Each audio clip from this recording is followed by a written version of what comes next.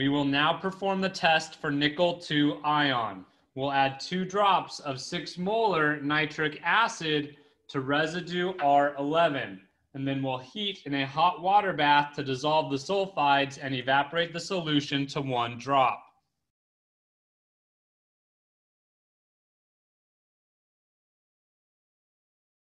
After evaporating our solution down to 1 drop, we will add 1 milliliter of deionized water.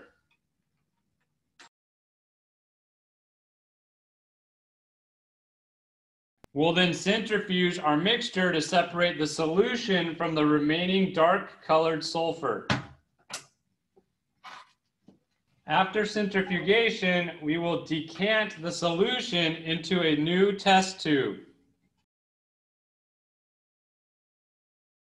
We'll next add 6 molar ammonia to make the solution basic. We'll then add 2 to 3 drops of 1% dimethylglyoxime to test for the presence of nickel 2 ion.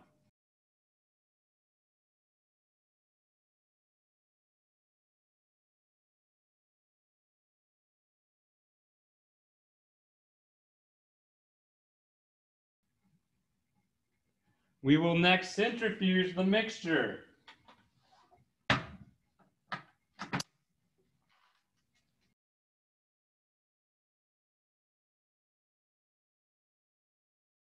The red precipitate confirms the presence of nickel 2 ion.